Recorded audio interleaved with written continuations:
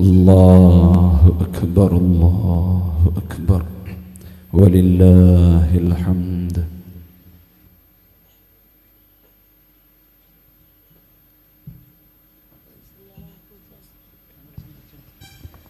Students concerned are requested. ബഹുമാനപ്പെട്ട സയ്യിദ് ഖലീൽ ബുഖാരി തങ്ങൾ പ്രകാശന പ്രഭാഷണം നടത്താൻ ആദരപൂർവ്വം ക്ഷണിക്കുന്നു.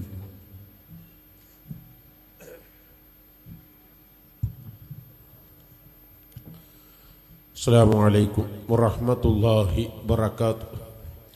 അൽഹംദുലില്ലാഹ് വസ്സലാത്തു വസ്സലാമു അലാ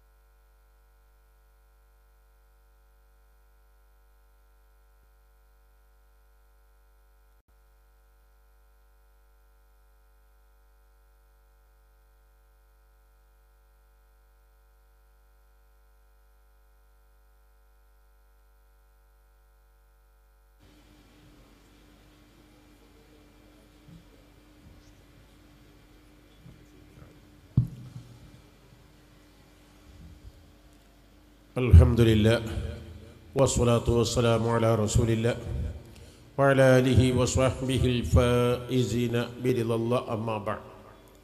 ഫഅഊദു ബില്ലാഹി മിനശ് ശൈത്വാനിർ റജീം. ബിസ്മില്ലാഹിർ റഹ്മാനിർ റഹീം.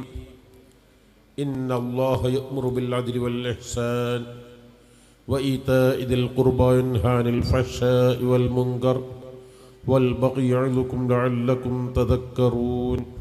صدق الله العلي العظيم وصدق وبلغ رسوله النبي الكريم.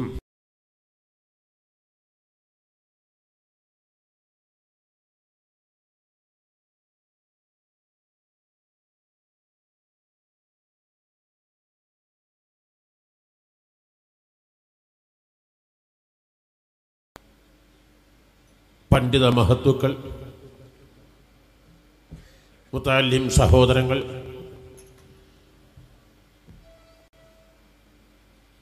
പ്രിയപ്പെട്ട കൂട്ടുകാർ, അൽഹംദുലില്ലാഹ് ഈ രാജ്യത്തിന്, വിശിഷ്യ നമ്മുടെ കേരളത്തിന് അഭിമാനമാണ്. എന്നെന്നും മലബാറിൻ്റെ പഴയ ചരിത്രങ്ങളും പാരമ്പര്യങ്ങളും അസ്തമിച്ചുകൊണ്ടിരിക്കുന്ന സമയത്ത് ആ പയപ്രൗഢിയും പ്രതാപവും തിരിച്ചു പിടിക്കുന്നതിൽ അൽഹംദുലില്ലാഹ് പ്രിയപ്പെട്ട കോടമ്പുഴ ബാബുസ്താദ് ഹഫിളഹുല്ലാഹ് വറഅ പൂർണ്ണാരോഗ്യമുള്ള ദീർഘായുസോടെ ദീർഘകാലം ഈ സമൂഹത്തിന് നേതൃത്വം നൽകാൻ ഈ തൗഫീഖ് നൽകണേ അല്ലാഹ്. നമുക്കറിയാം മഹാനായ സൈനുദ്ദീൻ മഖ്ദൂം റളിയല്ലാഹു തആല തങ്ങൾ മഖ്ദൂം അവ്വൽ ധാരാളം ഗ്രന്ഥങ്ങൾ രചിച്ചു. അവർക്ക് 5 മക്കൾ ഉണ്ടായിരുന്നു. അതിൽ അബ്ദുൽ അസീസ് മഖ്ദൂം റളിയല്ലാഹു തആല തങ്ങൾ മുതഫദ്ദിദ്, അതുപോലെ ഇർഷാദുൽ അലിബ, മസ്നഖുൽ അത്ഖിയ, അതുപോലെ തന്നെ അവരുടെ മരുമകനായ ഉസ്മാൻ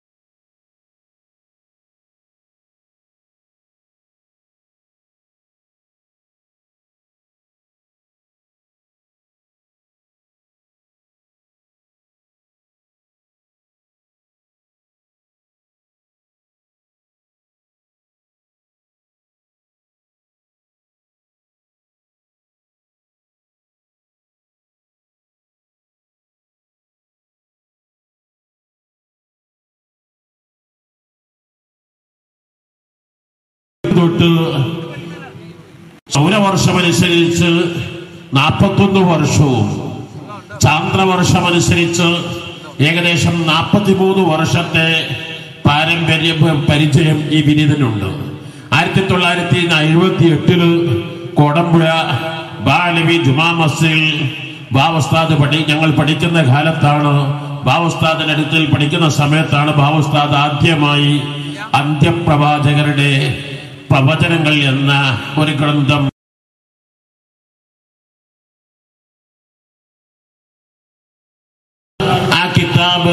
ആ ഗ്രന്ഥം രേഖപ്പെടുത്താൻ എത്രമാത്രം കിതാബുകളാണ് മുതാല ചെയ്തിരുന്നത്. ആ ചെയ്ത ഓരോന്നും സ്വന്തം കൈപ്പടകളെ കൊണ്ട് കടലാസുകളിൽ എഴുതി ബാവസ്താദ് തന്നെ പ്രസ്സിൽ പോയി അവിടുന്ന് പ്രൂഫ് നോക്കി. ഞങ്ങളൊക്കെ അന്ന് കൂടിക്കൊടുത്തതും ഞങ്ങളൊക്കെ പ്രൂഫ് വായിക്കാതൊക്കെ ആദ്യമായിട്ട് കേൾക്കുന്നത് യഥാർത്ഥത്തിൽ ബാവസ്താദിൽ നിന്നാണ്. അങ്ങനെ ഒരു ഗ്രന്ഥം ഇറങ്ങിക്കിട്ടാൻ അങ്ങനെ തുടങ്ങി. അൽഹംദുലില്ലാഹ് ഇന്ന് കേരളത്തിൽ ജീവിച്ചിരിക്കുന്ന അല്ലെങ്കിൽ ഇന്ത്യയിൽ ജീവിച്ചിരിക്കുന്ന ഒരാൾക്കും സാധ്യമല്ലാത്ത, ഇതുവരെ ചെയ്തിട്ടില്ലാത്ത, ആരെയും ചെറുതായി കാണുകയല്ല, 100 ഗ്രന്ഥങ്ങൾ ബാവസ്താദ്, അതോ വളരെ വളരെ കനപ്പെട്ട ഗ്രന്ഥങ്ങൾ. ഖുലാസത്തുൽ ഫിഖ്ഹിൽ ഇസ്ലാമി എന്നത് ലക്ഷക്കണക്കിന് കോപ്പികളാണ് വിറ്റഴിക്കപ്പെട്ടത് എന്നതിനപ്പുറം അത് ലോകത്തിന്റെ പല ഭാഗങ്ങളിലും മുതാല ചെയ്യപ്പെടുന്നു എന്നതിലേറെ ധാരാളം വിദേശ യൂണിവേഴ്സിറ്റികൾ വരെ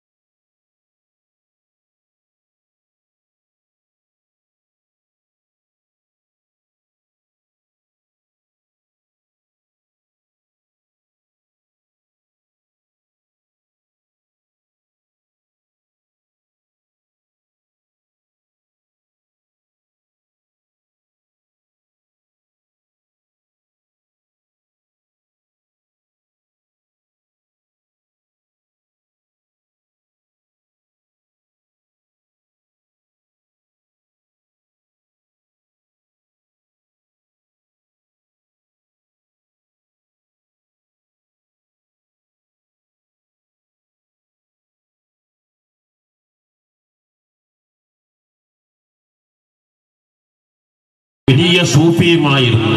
അവരുടെ ദറജനെ ഉയർത്തി കൊടുക്കണേ അല്ലാഹ്. അന്ന് വളരെ ദാരിദ്ര്യമുള്ള സമയമാണ്.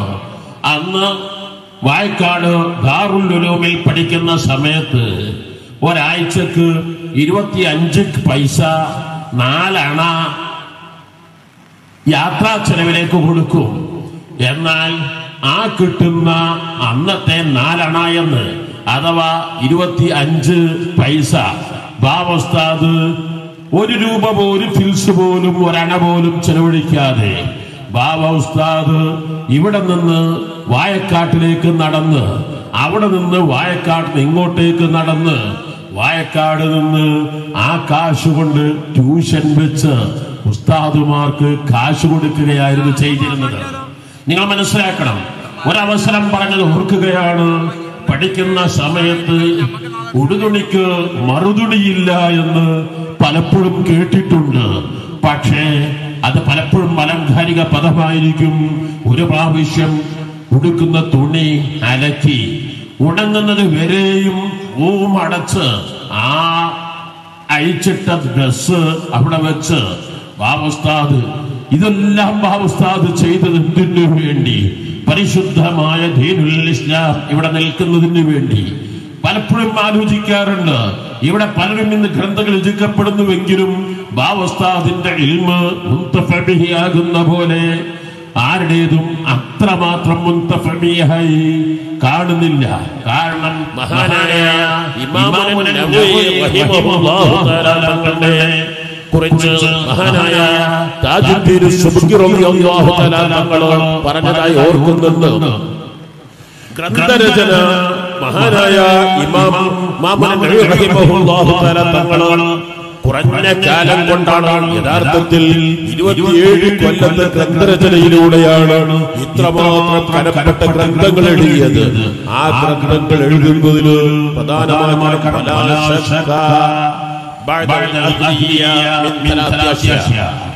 എല്ലാത്തിനുള്ള കഴിവിന്റെ പുറമെ 3 കാര്യമുണ്ടെങ്കിലേ അത് പ്രായോഗികമാവുകയുള്ളൂ.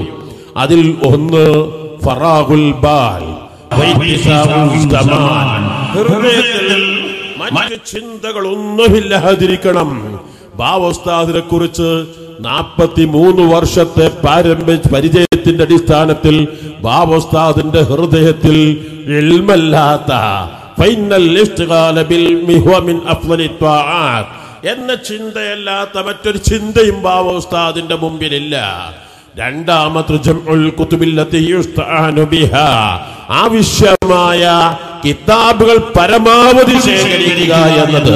ബാബുസ്താദ് ഞങ്ങളൊക്കെ പഠിക്കുന്ന കാലത്ത് എവിടെയാണ് ഏതെങ്കിലും കിതാബ്, പ്രത്യേകിച്ച് 1978, 79 കാലഘട്ടങ്ങളിൽ മഹല്യ പോലും, കൻസുർ റാഖിബിൻ പോലും, അതുപോലെ ജമ്മുൽ ജവാമി പോലും പ്രിന്റ് നിന്നുപോയ ഘട്ടമായിരുന്നു. അന്നൊക്കെ ഞങ്ങളുടെ ജ്യേഷ്ഠ സഹോദരൻ സയ്യിദ് മുഹമ്മദ് ഉമറുൽ ഫാറൂഖ് അൽ ബുഖാരി തങ്ങള് കോടമ്പഴ പഠിക്കുമ്പോൾ സ്വന്തം കൈകൊണ്ട് എഴുതിണ്ടാക്കുന്ന ഘട്ടമാണ്. അന്ന് കാലത്ത് ബാബുസ്താദ് ഏതെല്ലാം ഗ്രന്ഥാലയങ്ങളിൽ ചെന്ന് കിതാബുകൾ ശേഖരിക്കാൻ പറ്റുമോ അവിടെ നിന്നെല്ലാം കിതാബുകൾ ശേഖരിക്കുക. മാത്രമല്ല, വല്ല ഒരു സെക്കൻഡും ഒഴിവ് കിട്ടിയാൽ ആ സെക്കൻഡ് കിതാബുകൾ നന്നായി മുതാലകൾ ചെയ്യുക. അങ്ങനെ കിതാബിന്റെ പിന്നാലെ വെറും എന്ന ഇൽമിന്റെ പിന്നാലെ കൂടിയപ്പോൾ മാഷാ അല്ലാഹ്, അല്ലാഹു തആല ബാബുസ്താദ് നൽകിയതാ. അപ്പൊ ഹൃദയത്തിൽ മറ്റൊരു ചിന്തയുമില്ലാതെ വാഹം കടിക്കുന്നത് തന്നെ കുറെ കാലങ്ങൾക്ക് ശേഷമാണ്.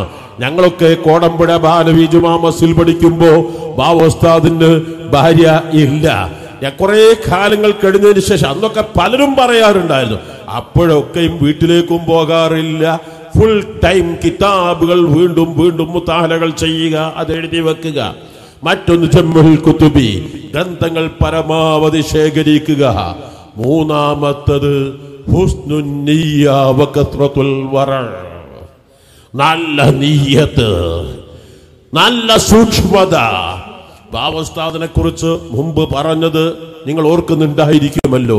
വിനീതന്റെ സ്വന്തം അനുഭവത്തിൽ വെച്ച് മഅദിനു തഖാഫത്തുൽ ഇസ്ലാമിയിൽ മുതവ്വൽ വിദ്യാർത്ഥികൾക്ക് ഒരു കിതാബ് മുഴുവനും ഓതി കൊടുത്ത് സ്വാഭാവികമായും ഇവിടെ നിന്ന് അങ്ങോട്ട് വന്ന് എത്ര പ്രയാസപ്പെടുന്നുണ്ട്. എന്തെങ്കിലും ഒന്ന് ഒരു ചായക്ക് കാശെങ്കിലും കൊടുക്കൽ സാമാന്യ മര്യാദയാണെന്ന് കരുതി ഒരു ചെറിയ കവർ കൊടുത്തപ്പോൾ ഉസ്താദ് പറഞ്ഞ വാക്ക് ഞാൻ ആലോചിച്ചു പോവുകയാണ്. കൈപിടിച്ച് കീശ പിടിച്ചു തങ്ങൾ കേൾക്കട്ടെ, ഞാൻ പറയട്ടെ, എന്നിട്ട് നിങ്ങൾക്ക് തരാം. ഞാൻ എൻ്റെ ചെറുപ്പകാലത്തിലെടുത്ത തീരുമാനമാണ്. ഞാൻ തല്ലും തലീമിൽ 5 കാശ് വാങ്ങുകയില്ല എന്ന്. ഈ സെക്കൻഡ് വരെ ഞാൻ ആരോടും അത് വാങ്ങിയിട്ടില്ല എന്നത്.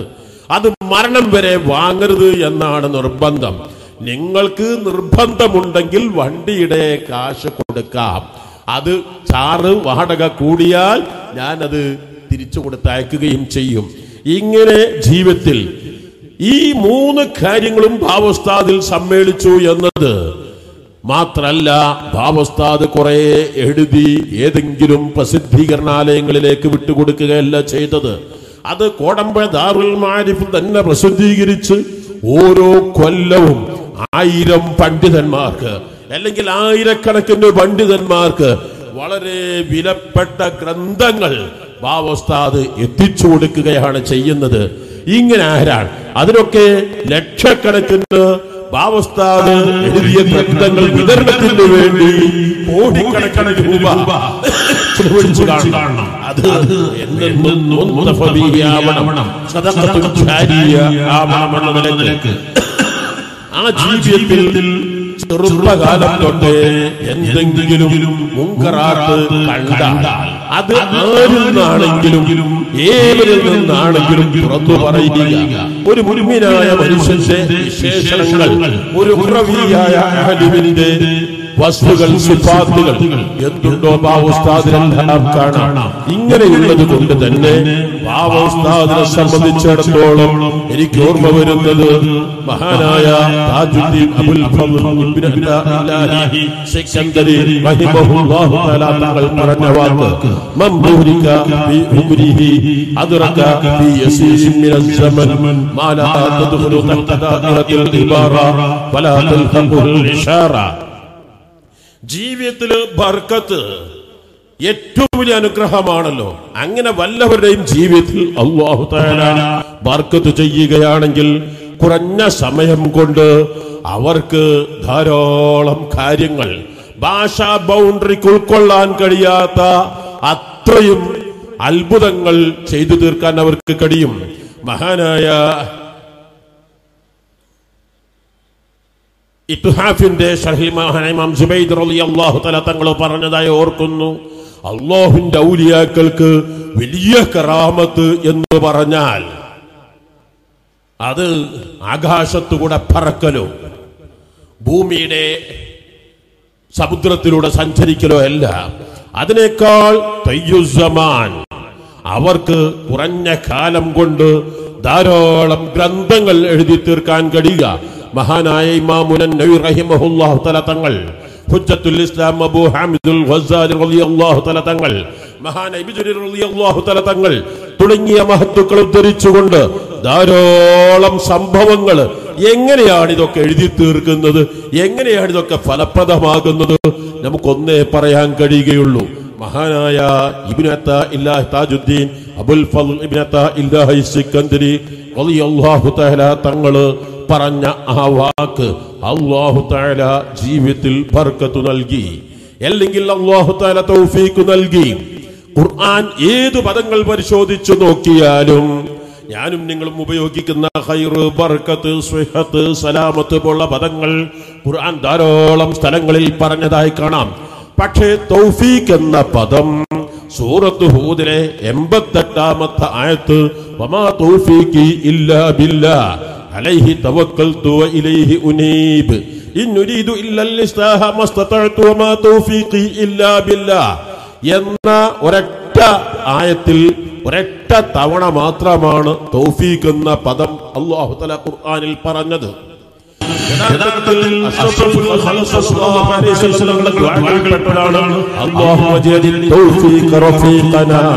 ഞങ്ങൾക്ക് തൗഫീഖിന്റെ ഒരു നിഴല് പോലെ ഞങ്ങൾക്ക് എല്ലാ ഖൈറായ കാര്യങ്ങളിലേക്കും ഖൽഖുൽ ഖുദ്റത്തിൽ ദുആ നല്ലതിന്റെ മനസ്സും അവസരങ്ങളും സൗകര്യങ്ങളും നൽകുക എന്നത് അതാണല്ലോ തൗഫീഖ്. അത് ഖുർആനിൽ ഒരൊറ്റ സ്ഥലത്ത് മാത്രമാണ് അല്ലാഹു തആല പറഞ്ഞത്. എന്താണ് അങ്ങനെ അല്ലാഹു തആല പറയാൻ കാരണം? മുഫസ്സിറുകൾ പറയുന്നു അസ്റു ശൈഇൻ നസല മിനസ് സമാഇ അൽ-തൗഫീഖ്. അല്ലാഹു സുബ്ഹാനഹു വ തആല അവന്റെ ഔദാര്യങ്ങളിൽ വെച്ച് ഏറ്റവും വലിയ ഔദാര്യങ്ങളാണ്, ഏറ്റവും അസീസായ മൂല്യവസ്തുവാണ് തൗഫീഖ് എന്ന് പറയുന്നത്. നമുക്കറിയാം മത്തിയുടെ വിലയേക്കാൾ എത്രയോ കൂടുതലാണ് പോലുള്ള മീനുകൾ. അതിനേക്കാൾ എത്രയോ വില കൂടുതലാണ് സമുദ്രത്തിൽ കിട്ടുന്ന പവിഴങ്ങളും മുത്തുകളും. കാരണം മധ്യപൂർവങ്ങളായി കിട്ടുന്നതിന് വളരെ വില കൂടുതലായിരിക്കും. എന്നാൽ അല്ലാഹു തആല അവന്റെ അടിമകൾക്ക് കൊടുക്കുന്ന അത്യപൂർവങ്ങൾ അപൂർവമായി ലഭിക്കുന്ന ഒന്നാണ് അത്തൗഫീഖ് എന്ന് പറയുന്നത്. ബാവസ്താദിന് അല്ലാഹു സുബ്ഹാനഹു വ തആല നൽകിയ വലിയ തൗഫീഖാണ്. റബ്ബേ കബൂലാക്കണേ അല്ലാഹ്. ഇനി ബാവസ്താദിന്റെ ശിഷ്യന്മാർ, ബാവസ്താദിന്റെ മുഹിബ്ബീങ്ങൾ, ബാവസ്താദിനെ അഹ്ബാബ് അസ്ഹാബിന്റെ ബാധ്യതയുണ്ട്. ആ ബാധ്യതകളാണ് മഹാനായ ഇമാം ശാഫിഈ റളിയല്ലാഹു തആല തങ്ങൾ അയിമത്തുകളാകുന്ന അയിമത്തുകളൊക്കെയും അത് പൂർത്തീകരിച്ചവരാണ്. പൂർത്തീകരിക്കാത്തവരെ ആക്ഷേപിച്ച സംഭവങ്ങളും കാണാൻ കഴിയും. മഹാനായ ഇമാം സഹാബി റളിയല്ലാഹു തആല തങ്ങൾ, മഹാനായ ഹാഫിദ് അൽ-അസ്ഖലാനി റഹിമഹുല്ലാഹു തആല തങ്ങളുടെ ശിഷ്യന്മാരിൽ പ്രമുഖരാണ്.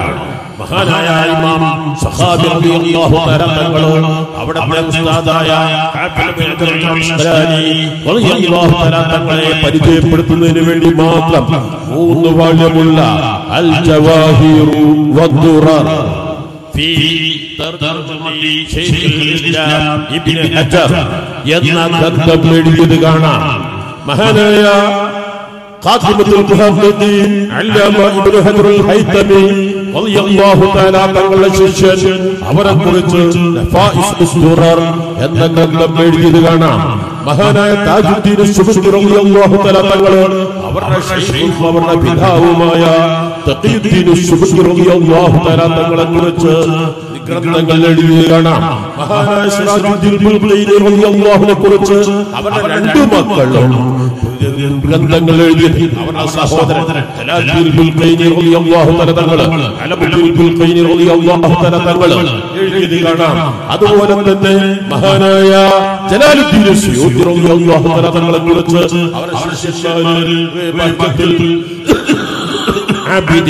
എന്ന ഗ്രന്ഥങ്ങൾ, അങ്ങനെ ചരിത്രങ്ങൾ പരിശോധിച്ചു നോക്കിയാൽ മുൻകടിഞ്ഞു പോയ ഇമ്മത്തുകൾ ധാരാളം ഉസ്താദുമാരെ കുറിച്ച് ഗ്രന്ഥങ്ങൾ എഴുതിയത്. എന്തിനാണ് എഴുതാത്തത്?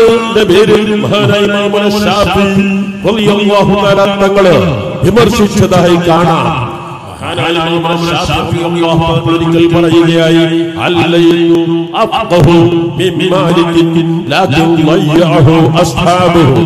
നമുക്കറിയാം ഇന്ന് 4 മദ്ഹബിന്റെ അയിമത്തുകളിൽ മഹാനായ ഇമാം ശാഫിഈ റളിയല്ലാഹു അൻഹു, മഹാനായ ഇമാമുൽ അഅ്ലം അബൂ ഹനീഫത്തുൽ കൂഫി റളിയല്ലാഹു അൻഹു, മഹാനായ ഇമാം അഹ്മദ് ബിൻ ഹംബൽ റളിയല്ലാഹു തആല തങ്ങൾ, അതുപോലെ തന്നെ ഇമാം ശാഫിഈ റളിയല്ലാഹു തആല 4 അയിമത്തുകളിൽ അതിൽ അക്കാലത്ത് ഹിജ്റ 400 വരെ അല്ലെങ്കിൽ 500 വരെ 11 മദ്ഹബിന്റെ ഇമാമുകൾ ഉണ്ടായിരുന്നു. അതിൽപ്പെട്ടവരാണ് സുഫിയാൻ ഇബ്നു സൗരി റളിയല്ലാഹു തആല, സുഫിയാൻ ഇബ്നു ഉയൈന റളിയല്ലാഹു തആല, ഇമാം ദാവൂദ് റളിയല്ലാഹു തആല, അതുപോലെ തന്നെ ഇമാം ലൈത്ത് ഇബ്നു സഅദ് റളിയല്ലാഹു തആല.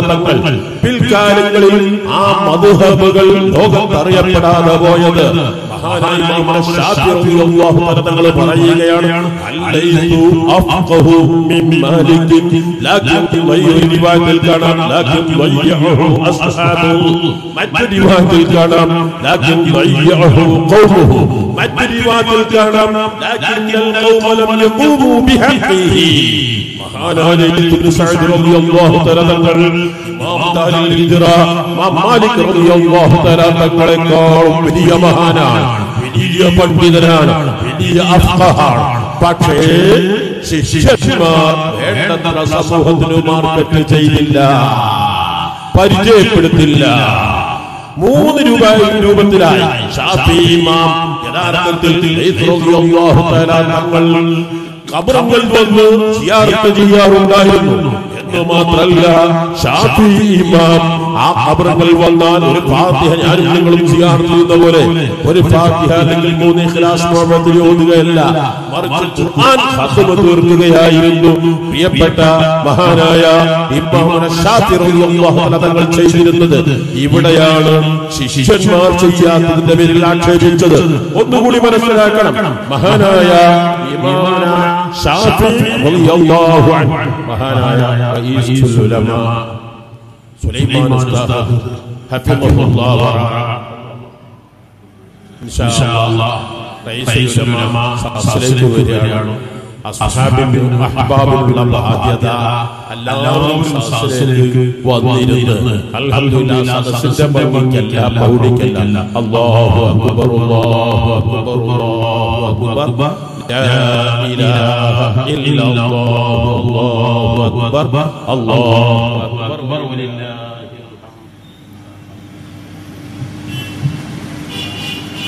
പ്രിയപ്പെട്ട മഹാനവൾ എത്തിയത് കൊണ്ട് ഞാൻ സംസാരം ഉപസംഹരിക്കുകയാണ്. നിങ്ങളോട് പറയാനുള്ളത് ഇത്ര വലിയ മഹത്തുക്കൾ മഹാനായ ഇമാം ഷാഫി റളിയല്ലാഹു തആല തങ്ങളുടെ ഗ്രന്ഥങ്ങൾ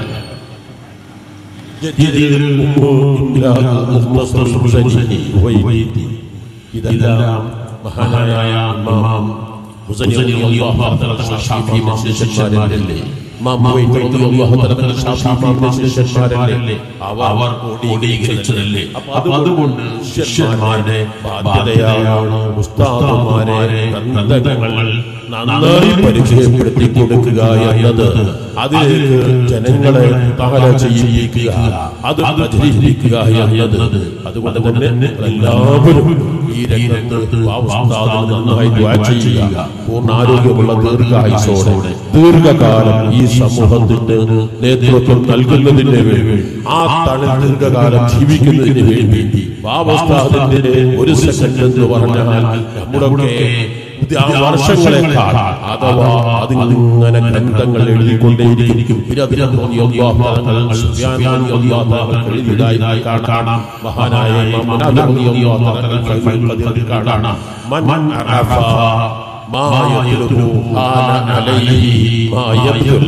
ഒരു മനുഷ്യന്റെ ജീവിതം എന്താണ് എന്ന് മനസ്സിലാക്കിയാൽ, എന്തെല്ലാം ലക്ഷ്യങ്ങളെന്ന് മനസ്സിലാക്കിയാൽ, അവൻ എത്ര ത്യാഗങ്ങൾ അനുഭവിക്കുന്നതും ഒരു പ്രയാസമായി തോന്നുകയില്ല. എന്ത് ത്യാഗങ്ങളും അനുഭവിക്കുക തന്നെ ചെയ്യും. ആ വിഷയത്തിൽ അൽഹംദുലില്ലാഹ് ഇന്ന് ജീവിച്ചിരിക്കുന്ന വലിയ മാതൃകയാണ് മഹാനായ റഈസുൽ ഉലമ. നമ്മുടെ നേതൃത്വത്തെ കുറിച്ച് നമ്മൾ എല്ലാവരും മനസ്സിലാക്കേണ്ടതുണ്ട്. മഹാനായ റഈസുൽ ഉലമയെ നിർത്തി പറയുകയല്ല, മഹാനായ റഈസുൽ ഉലമയുടെ ശിഷ്യന്മാരോ അല്ലെങ്കിൽ മക്കളോ വിനീതരോട് പറഞ്ഞതല്ല, മറിച്ച് മഹാനങ്ങളുടെ ഉസ്താദ് ബഹ്റുൽ ഉലൂം അശ്ശൈഖ് സൈനുദ്ദീൻ റളിയല്ലാഹു അൻഹു വനഫഅനാ ബിഉലൂമിഹി വഅസ്ബാഹി ഫിൽ ദാറൈൻ മഹാനങ്ങൾ നേരിട്ട് പറഞ്ഞു ഓർക്കുകയാണ്. മഹാനായ റഈസുൽ ഉലമ ബഹ്റുൽ ഉലൂം അവരുടെ ദർസിൽ പഠിച്ചു, പഠനം പൂർത്തീകരിച്ചു. കോളേജിൽ നിന്ന് ബിരുദമെടുത്ത് കാണാൻ വേണ്ടി ഉസ്താദിനെ കാണാൻ വേണ്ടി വരുന്നു.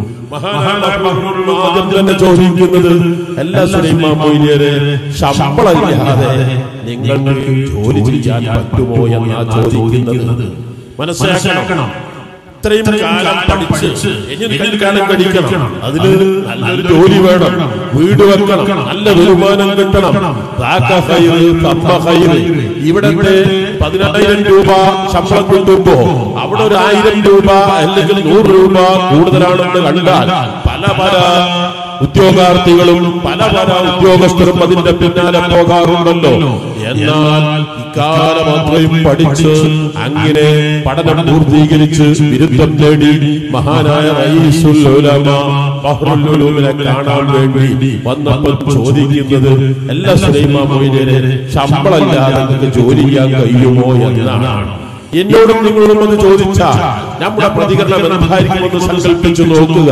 പക്ഷേ മഹാനായ ബഹ്റുൽ ഉടനെ പറഞ്ഞ വാക്ക്, ഞാൻ ഇക്കാലം അത്രയും പഠിക്കുകയായിരുന്നു, ഒരു ശമ്പളവും തന്നിട്ടില്ല, ഒരു വേതനവും തന്നിട്ടില്ല, ഇനിയും ഞാൻ പഠിപ്പിക്കുക തന്നെ പഠിക്കുകയാണെന്ന് ഞാൻ ചെയ്യും. അങ്ങനെ അവർ ചാരിൽ നിന്ന് ലഭിക്കുന്ന 2 മാസത്തെ ശമ്പളം കൊണ്ട് വാങ്ങിയ സ്ഥലത്ത് മഹാനായ ഉണ്ടാക്കിയ സ്ഥാപനമാണ്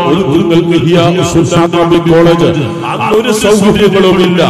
പ്രത്യേകിച്ച് ആ മഹല്ലകളിൽ നിന്ന് ഒരു രൂപ പോലും മറ്റൊരു നിലയിലും ഒരു രൂപ പോലും കിട്ടുകയില്ല. എത്രയോ കാലം ഒരു പൈസ പോലും ശമ്പളം വാങ്ങാതെയാണ് മഹാനായ റഈസുൽ ഉലമാ പഠിപ്പിച്ചിരുന്നത് എന്ന് മഹാനായ റഈസുൽ ഉലമയുടെ ഉസ്താദ് ബഹ്റുൽ ഉലൂം നമ്മോട് പറയുമ്പോൾ നമ്മുടെ ഉസ്താദുമാർ ആരാണ് എന്നൊന്ന് മനസ്സിലാക്കൽ, നമ്മുടെ നേതൃത്വം ഏതാണെന്ന്. മഹാനായ ബഹ്റുൽ ഉലൂം രോഗബാധിതരായി, വളരെ തീവ്രമായ രോഗമായിരുന്നു. ഡോക്ടർമാരൊക്കെയും ലീവ് എടുക്കണമെന്ന് പറഞ്ഞു. പക്ഷേ എനിക്ക് എന്റെ ദർസ് ഒഴിവാക്കാൻ പറ്റില്ലെന്ന് പറഞ്ഞു. അവിടെ നിന്ന് ദർസ് നടത്തി. അവസാനം ഇനി ഞങ്ങൾ രോഗം അവല്ലോ ഞങ്ങളിൽ ഒരിക്കലും നൽകല്ല അല്ലാഹ്. മരിച്ച അബ്ദുർറഹ്മാൻ അഹ്സനി അവർ ദർസ് ഉയർത്തി കൊടുക്കണേ അല്ലാഹ്. അവർ മരിക്കുന്ന സമയത്തും പറഞ്ഞ വാക്ക്, വിനീതനന്ന് ഇരുട്ടിയിലോ മറ്റോ ആണ്, അന്ന് നല്ല ഹർത്താലാണ്, ഒറ്റ വണ്ടി ഓടുന്നില്ല. മരിച്ചത് വന്ന് 5 മണിക്ക് എത്തിയ സമയത്ത് ഉടനെ ബഹ്റുൽ പറഞ്ഞു, എന്റെ മകനെ കൊണ്ട് എനിക്കൊരൊറ്റ ക്ലാസ് പോലും മുടങ്ങിയിട്ടില്ല എന്നാണ്. അങ്ങനെ ഒരു വെള്ളിയാഴ്ച ശനിയാഴ്ച രാവിലെ സുബ്ഹി തഹജ്ജുദിന് വീട്ടിൽ ചെന്നപ്പോൾ മഹാനായ റഈസുൽ ഉലമാ ദർസിന് വേണ്ടി കോളേജിലേക്ക് പുറപ്പെട്ടിരിക്കുന്നു. നിങ്ങൾ മനസ്സിലാക്കണം, നമ്മുടെ ഉലമാ ഇന്ന് ജീവിച്ചിരിക്കുന്ന ഉലമാ നൽകുന്ന സംഭാവനകള് ആ നേതൃത്വത്തിന്റെ കീഴിലാണ്. മഹാനായ ഉസ്താദിനെ കുറിച്ച് നിങ്ങളോട് പറയേണ്ടതില്ലല്ലോ. ഇത്രയും ആരാധിത്യത്തിലും ഇന്നേ വരെ സർവസ്വം സമർപ്പിച്ചുകൊണ്ട് ഈ ഇസ്ലാമിന്റെ ഇസ്സത്തിന് വേണ്ടി അവിടെ ചെയ്യുന്ന ത്യാഗങ്ങൾ, അതുകൊണ്ട് നേതൃത്വത്തിൽ അടിയുറച്ചുനിന്ന് സമസ്തകളുടെ മെമ്പർമാരായി, അതുപോലെ മെമ്പർഷിപ്പ് എടുക്കേണ്ടവരും ഇപ്പോൾ മെമ്പർഷിപ്പ് എടുക്കണമെന്ന് ആഗ്രഹിക്കുകയാണ്. അതോടുകൂടെ തന്നെ കേരള മുസ്ലിം ജമാഅത്ത്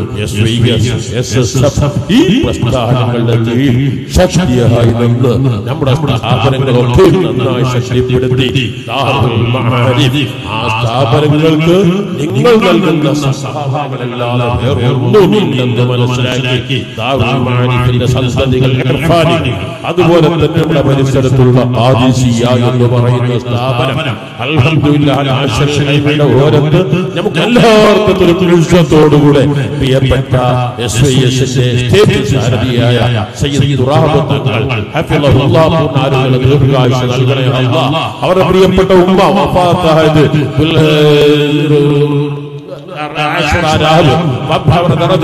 കൊടുക്കണേ അല്ലാഹ്. അതുപോലെ തന്നെ നമ്മുടെ പരിസരങ്ങളിലുള്ള എല്ലാ സ്ഥാപനങ്ങളിലും ഞങ്ങളുടെ വന്ദരായ ഉസ്താദിനെ മറക്കാൻ കഴിയില്ല. പ്രിയപ്പെട്ട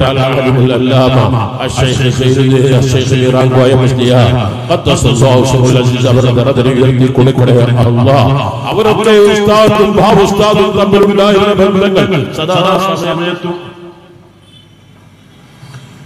എല്ലാ സമയത്തും അവർ അതിനു വേണ്ടി സഹിച്ചിരുന്ന ബന്ധങ്ങൾ. അതുപോലെ ഞങ്ങളുടെ വന്ദരായ ഉപ്പ അഹ്മദുൽ ബുഖാരി എന്നവർ കോടമ്പയ പള്ളി മഹലവി മസ്ജിദ് മഹാനായ ഖുതുബുസ്സമാൻ മഹാനവറുകൾ കുറ്റിയടിച്ച പള്ളി. അതുകൊണ്ടാണ് മസ്ജിദ് അക്കാലം തൊട്ട് അടുത്ത കാലം വരെയും ഞങ്ങളുടെ കുടുംബത്തിന് ഉപ്പയും മൂത്താപ്പയും ഉപ്പാപ്പമാരും അവിടെ ഈ കാര്യങ്ങൾക്ക് നേതൃത്വം വഹിച്ചിരുന്നത്. ഞങ്ങൾ ഓർക്കുന്നത് കോടമ്പുഴയ്ക്ക് കടലുണ്ടിൽ നിന്ന് രാവിലെ 8 മണിക്ക് വെള്ളിയാഴ്ച നടന്ന് ഇവിടത്തേക്ക് വരികയാണ് ചെയ്യുക. അങ്ങോട്ടേക്ക് നടന്നു വരുന്ന അവസ്ഥയാണ് ഉണ്ടാവുക. അപ്പൊ അതുകൊണ്ട് തന്നെ എല്ലാവരും ഈ വിഷയത്തിൽ ഇൻഷാ അല്ലാഹ് നമ്മുടെ നേതൃത്വത്തിന്റെ കീഴിൽ എല്ലാവരും ഉണർത്തി പ്രിയപ്പെട്ട കോടമ്പുഴ ബാബു ഉസ്താദിന്റെ അൽ ഇസ്ലാം എന്ന ഗ്രന്ഥം ഇന്ന് അതിന്റെ പ്രസക്തി വളരെ വർദ്ധിച്ചു വരികയാണ്. പൗരത്വ ബില്ലുകൾ മഹാനായ സുൽത്താനുൽ ഉലമ ഇന്ത്യൻ ഗ്രാൻഡ് മുഫ്തി അല്ലാഹു അക്ബർ അല്ലാഹു ബദ്റു അലൈനാ മിൻ സനിയാതി വദാ വജബ ശുക്രു അലൈനാ ബദാ ലഹിദാ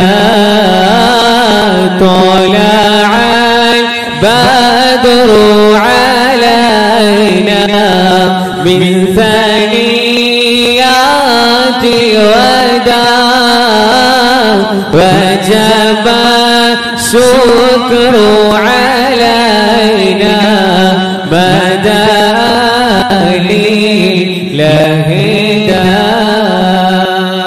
മഹാനായ സുൽത്താനുൽ ഉലമ ഞാൻ നേരത്തെ ഉണർത്തിയല്ലോ.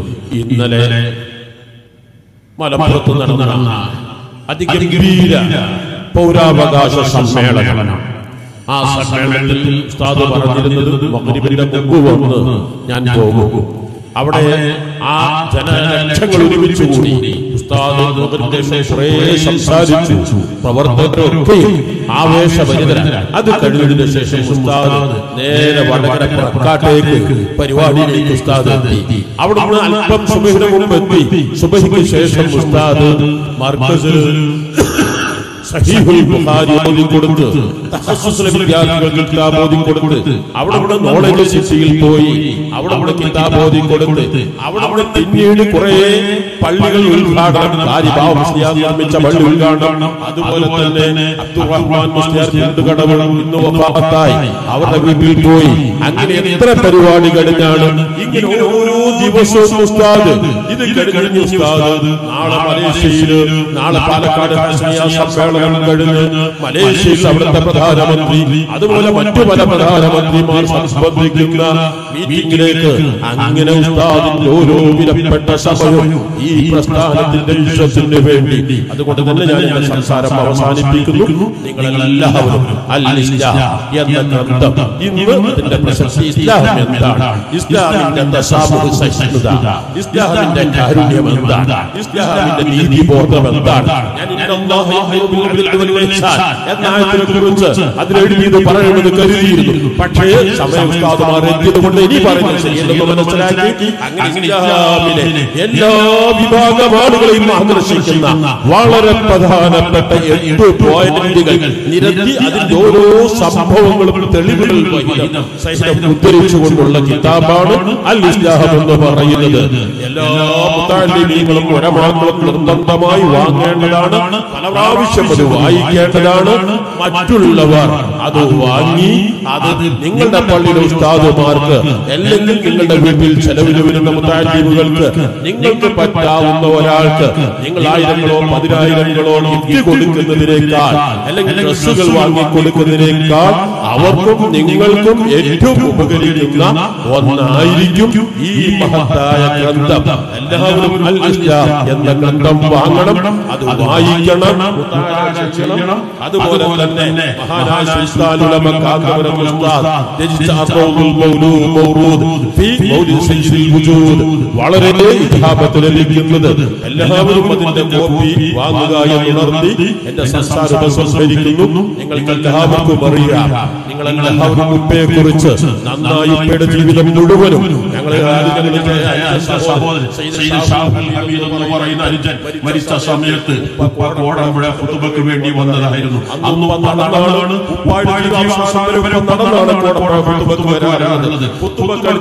എന്നാണ് വരാറുള്ളത്. അഞ്ചം മരിച്ചു. എന്നിട്ട് ഉപ്പ ആ നടന്നു വരുന്നത് വരെ മയ്യത്ത് കാത്തിരിക്കേണ്ടി വന്നത്. ആ ഉപ്പയും ഈ നാടും തമ്മിലുള്ള ബന്ധം ചെറുതല്ല. 55 കൊല്ലം മുമ്പ് കടലുണ്ടി ഉപ്പ തുടങ്ങി വെച്ച മുഹ്യിദ്ദീൻ ഖാത്തീബിന്റെ മജ്ലിസ് അൽഹംദുലില്ലാഹ് ഇന്ന് വരെ മുടങ്ങാതെ നടന്നു വരുന്നത്. ഇൻഷാ അല്ലാഹ് വരുന്ന വ്യാഴാഴ്ചയാണ്. ഈ പരിസരത്ത് സ്ഥിരമായി ആളുകൾ മഹാനായ ബഹ്റുൽ ഉലൂം വഫാത്താകുന്നതുവരെയും അതിന് നേതൃത്വം നൽകിയിരുന്നത് മഹാനായ താജുൽ ഉലമ ഖദ്ദസല്ലാഹു സിർറുൽ അസീസ് അതിന് നേതൃത്വം നൽകിയിരുന്നത്. അതിനവർക്ക് സ്ഥിരമായി അറിയാവുന്നതാണല്ലോ. ഞങ്ങളുടെ പ്രിയങ്കരനായ മഹാനായ അൽ-ആലിമുൽ അല്ലാമ ഉസ്താദ് മീറാൻ കോയ മുസ്ലിയാർ ഖദ്ദസല്ലാഹു സിർറുൽ അസീസ് അതിനെ ഉയർത്തി കൊടുക്കണേ അല്ലാഹ്. വഫാത്താകുന്നത് വരെ ഒരൊറ്റ മൗലിദിന്റെ ഖാതീബിന്റെ സദസ്സ് ഉസ്താദ് ഒഴിവാക്കിയിട്ടില്ല. അങ്ങനെയുള്ള മഹത്തുക്കൾ നേതൃത്വം നൽകിയിരുന്ന ആ മുഹ്യിദ്ദീൻ ഖാതീബ് മജ്ലിസ് ഇൻഷാ അല്ലാഹ് വരുന്ന വ്യാഴാഴ്ചയാണ്. അത് വ്യാഴാഴ്ച ബുധനാഴ്ച തക്ബീർ നടക്കുന്നു. വ്യാഴാഴ്ച അസ്റിന് ശേഷം മുഹ്യിദ്ദീൻ മാല നടക്കുന്നു. മുഹ്യിദ്ദീൻ മൗലിദ് നടക്കുന്നു. മുഹ്യിദ്ദീൻ ഖാതീബ് 4-5 മണിക്കൂറുകൾ ഒരൊറ്റ ദിക്റും എണ്ണം കുറക്കാതെ അല്ലാഹു ഹാദിരി അല്ലാഹു നാദിരി അല്ലാഹു ഷാഹിദി അല്ലാഹു മഅീ 111 തവണ തന്നെ ഓരോ ദിക്റുകളും ചൊല്ലി അത് അന്ന് തൊട്ട് ഇന്ന് വരെ അതിൽ ഒരു ദിക്റുകളും എണ്ണം കുറക്കാറില്ല. അങ്ങനെ നടന്നു വരുന്ന കേരളത്തിൽ നടന്നു വരുന്ന ഏറ്റവും വലിയ മുഹ്യിദ്ദീൻ ഖാതീബിന്റെ മജ്ലിസായിരിക്കും. ഇൻഷാ അല്ലാഹ് എല്ലാവരും അറിയിച്ചുകൊണ്ട് സംസാരം ചുരുക്കുന്നു. അസ്സലാമു അലൈക്കും വറഹ്മത്തുള്ളാഹി വബറകാതുഹു. അൽഹംദുലില്ലാഹ് ഒരു സംസം ജാമിയ സഅദിയുടെ വാർഷിക സമ്മേളനം വരുന്നത് 27, 28, 29 തീയതികൾ നൂറുൽ ഉലമയെ ഉസ്താദ് നേതൃത്വം നൽകിയ ആ മഹത്തായ പ്രസ്ഥാനം ആരും മറന്നു പോകരുത്.